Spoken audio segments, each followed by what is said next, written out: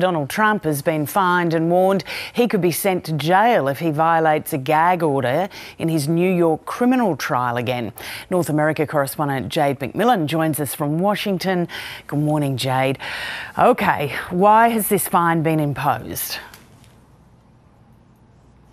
Well, the judge who's overseeing Donald Trump's criminal trial in New York on falsifying business records had issued what's known as a gag order to try to prevent the former president from publicly criticising people involved in this case, like witnesses, jurors and also court staff. But in a decision released today, Justice Juan Merchan said that the former president had violated that order on 9 different occasions. He pointed to social media posts and also posts on Donald Trump's campaign website and argued that they had attacked the credibility of 2 high-profile potential witnesses in this case, porn star Stormy Daniels and Donald Trump's former lawyer Michael Cohen, both of whom will be central to the prosecution's allegations that Donald Trump falsified those business records to cover up a secret payment to Ms. Daniels in 2016 after she'd claimed to have had a sexual encounter with him.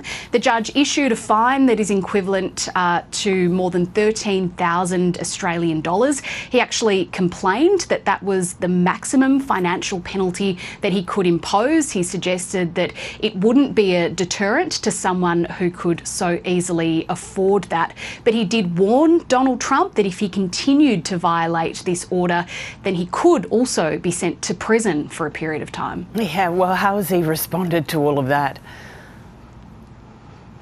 Well, he's criticised this gag order from the beginning. We've just heard from him. He spoke briefly outside court and criticised it again. He says that this is an attack on his right to free speech. And he's also, again, reiterated his accusation that the whole trial is politically motivated. That is an argument that we have heard Donald Trump make against all 4 of the criminal cases against him, this one in New York potentially being the only one that will conclude before November's presidential election. The posts in question, though, have been taken down, and there could be further developments on this, Lisa, later this week when the judge will hold a hearing on another 4 alleged violations.